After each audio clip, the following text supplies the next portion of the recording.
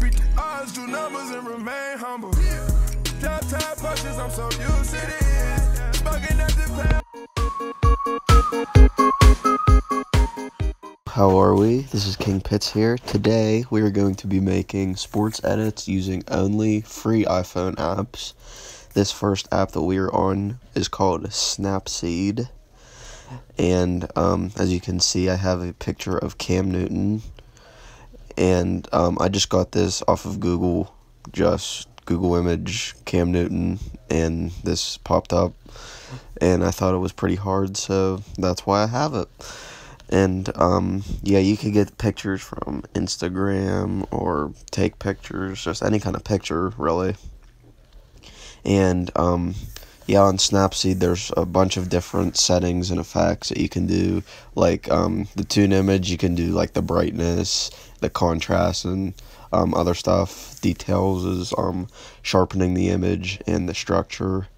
And there's the HDR, which kind of what we call skins when we're making sports edits, and that kind of makes it look like more realistic and more smooth, so you can kind of play around with the filter strength. And there's so many settings on this, so you can just go wild, but this is usually what I do just with Snapseed. So yeah, you could see if you've seen other sports edits, they usually look like really smooth or really clear. And that's what we're trying to do here with this HDR and Cam Newton. And the HDR kind of just basically just makes it clearer. So you can make it a lot stronger or not as strong just by dragging your finger left and right across the screen. So this looks pretty good. So hit export, save, and it goes right to your photo library in your iPhone. And I also got this other picture of Cam Newton because on the app where I basically just take out the background, I could kind of put this in the background as a fade. If you've seen others where it's kind of faded in the background, this is what we're doing. So yeah, I basically do the same thing from the last picture with this picture. And as you can see, I just adjusted the warmth, which the warmth is just if you make it, if you increase the warmth, then it becomes like more orange or like a reddish with like warm colors.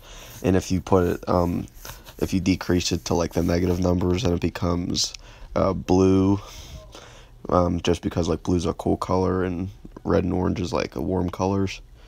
So yeah, back to this HDR scape. And there's like different kinds where it like puts different textures and stuff on it. You can just kind of do what you want with it.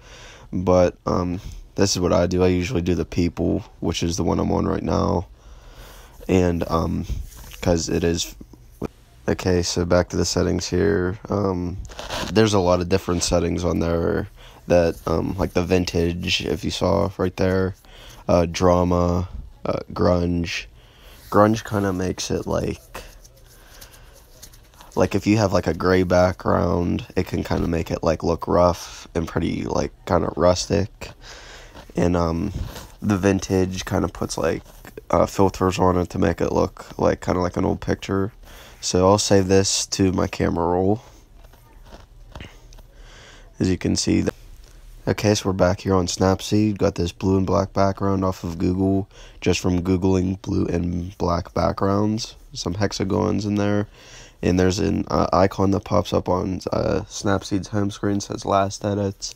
And it kind of makes the background look like the edits that you did before with the HDR scapes and the lighting and everything else, basically. Next, we're going to go to this app called Background Eraser, which is the one in the dead center right here. And we're going to hit the photo icon in the top left corner, get our picture of Cam Newton. And then in the bottom right corner is where you can get your backgrounds with, you can put any background in there, anything from your camera roll.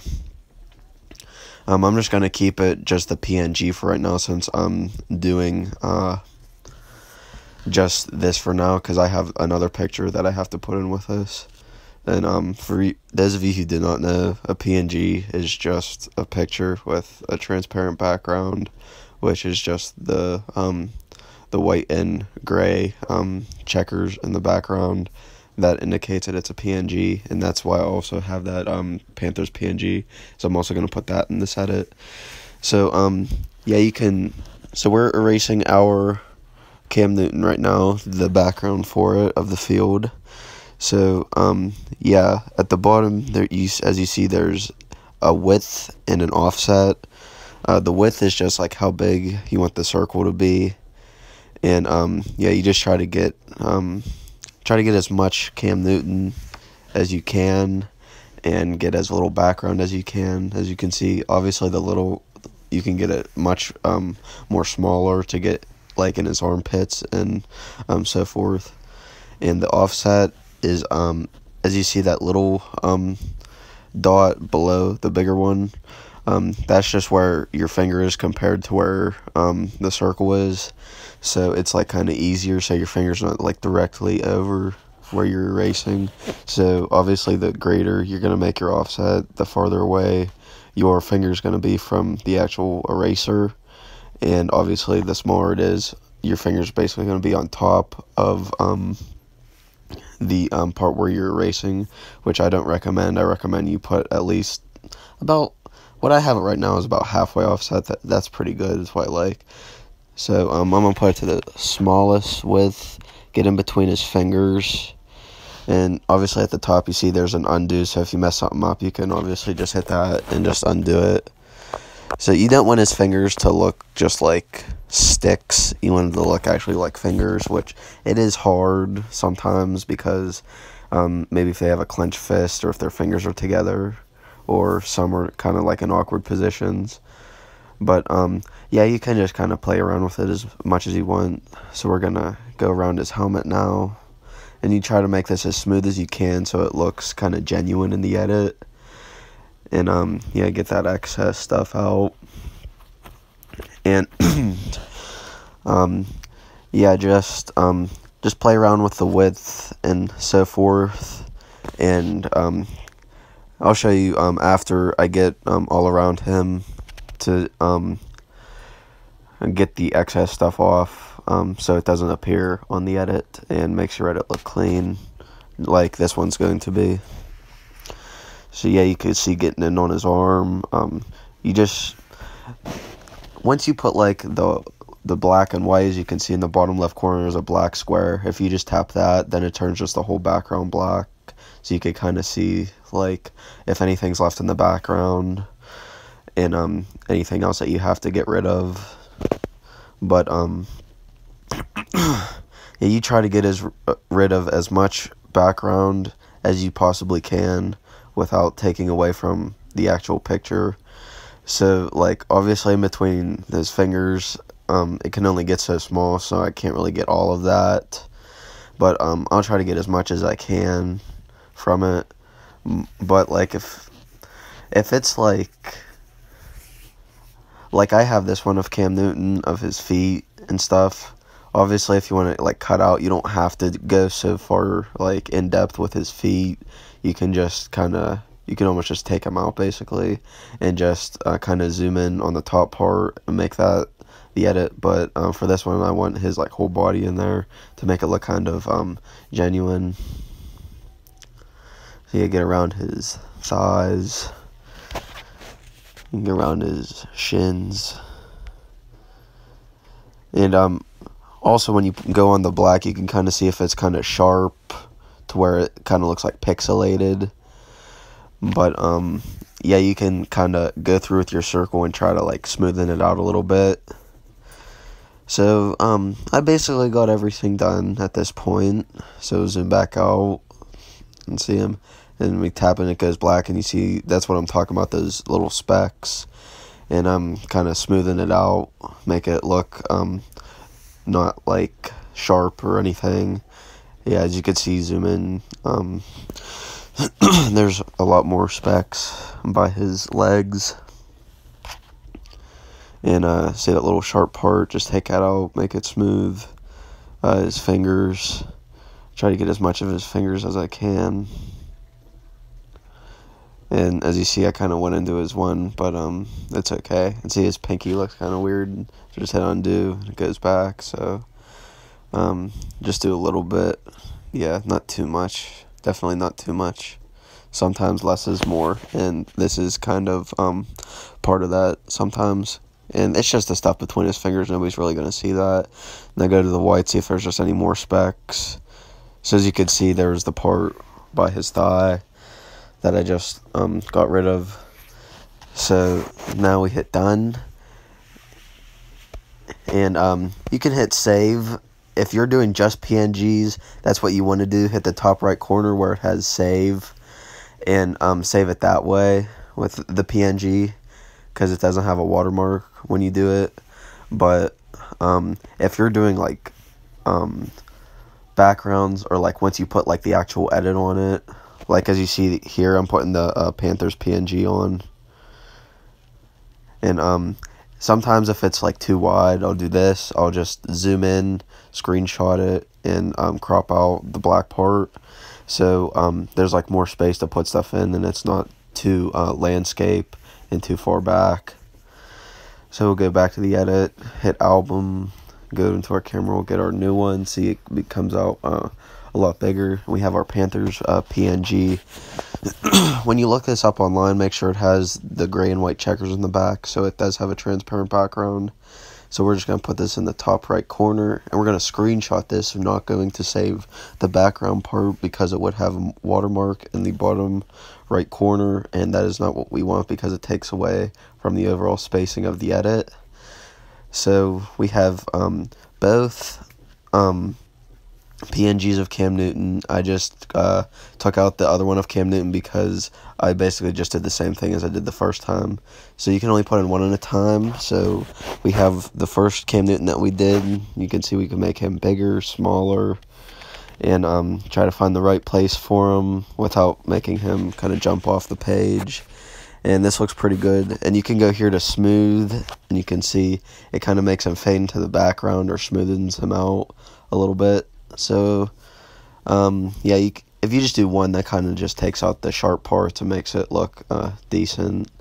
And there's the saturation, the contrast, highlights and shadows, which we basically already did all that stuff.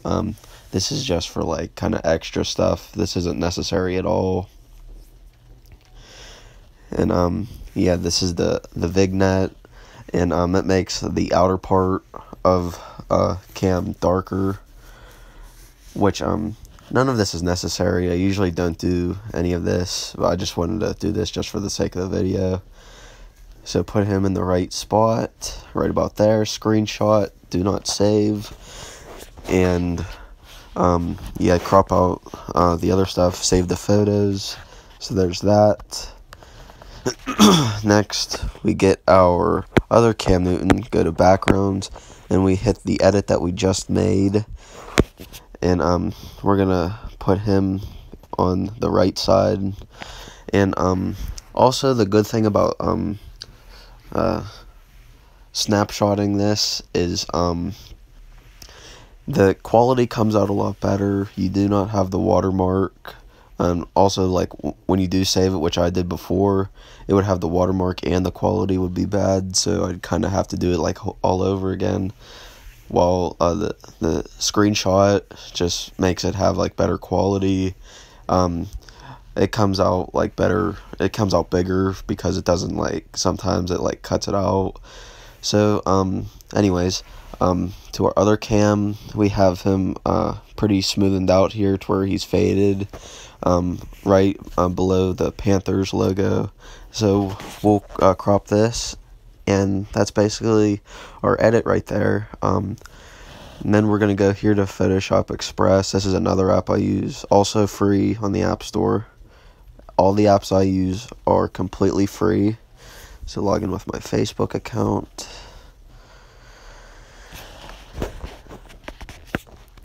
And access photos, we'll go to the edit we just made, and you can crop it on here. There's a lot of different effects you can go in here too, like color noise and the saturation, of course, and there's different filters and stuff to where you can adjust the strengths. So yeah, just play around with it as just to your liking, basically. And we're here on the shadows, and the shadows and the whites and the blacks kind of it takes out from the background a little bit, makes it pop kind of more. So if you make it darker, as you can see, it makes the background darker. And obviously if you make it larger, then it will become more pale and almost like it has a color blast on it. So there's a lot of different effects that you can use this for, but it's kind of the same as the other apps. But since we just finished our edit and we want it kind of smooth, kind of keep it smooth, then we're just gonna do this. Here's the vibrance. As you can see, you don't want it too vibrant because it kind of brings out those grass stains on Cam Newton with the white jersey. So you don't want to get too crazy with some of this stuff because, like I said before, less is more sometimes. And this is where it kind of takes place, because you don't want too much of this or too much of that. It's sometimes better to just do that. Like before some of my edits, I'd have like 5 of the same person kind of faded in the back, or sometimes not even faded at all, just 5 of the same person on there. If you look on my Instagram page, you can kind of see them at pits.graphics, pitz.graffix on Instagram. I think it was a Jabril Peppers one. I had like 3 of him, and none of them were faded out, and it kind of, I don't think it came out that good. You can kind of have your own opinion about it. And yeah, sometimes less is more. Obviously with this, the one cam, you obviously want something that pops out there, but you don't want too much. That's why I have the other cam kind of faded out, so it's not like taking all the attention away from the white cam that's not faded out. And after this, yeah, just screenshot it again because the quality's better with this. You can save it if you want. It doesn't affect the quality too much. And this part, guys, is this is all optional right here. You do not have to do this. But this is an app called Phonto, Phonto, to where you just add text on it. And I'm just going to put my IG account when I post it. And this app has many different fonts, so you can also get creative with this. Put the player's name in the background. Sometimes put it behind their names before you make the actual edit. And yeah, you could just play around with it as much as you want, basically. I'm just putting at pits.graphics. As you can see, some of the fonts have different symbols and stuff. So like I just put a dot in, and sometimes it doesn't show up for some fonts. So you don't want anything, you want something that people can read. So like if like a Panthers fan page wants to use this picture, then if they just like screenshot if I send it to them, then my watermark's up there. So if other people see that, then they'll be like, oh, he makes edits, and they'll go to my page and follow me. And yeah, so once you tap on it, you can go to style and many different colors to pick from. As you can see, you could play around with the settings to make it blue. Obviously I'm going to make it blue just because it's the Carolina Panthers and they're blue and black. So yeah, there's many different shades of blue, the grays and stuff. Then here's the stroke, which is just the outline. You can make it negative to go kind of inside of the letters instead of going outside, which I think that's pretty cool. And as you can see, I put it back there, and it didn't pop out as much as I wanted to. And that looks pretty good right there. So just tilt it, make it just a little smaller. Screenshot. Phonto kind of takes away from the quality too, so you do want to screenshot for this. I would recommend screenshotting for this. Take out the sides, hit done, save the photos, and you're basically done. That's about it. Yeah.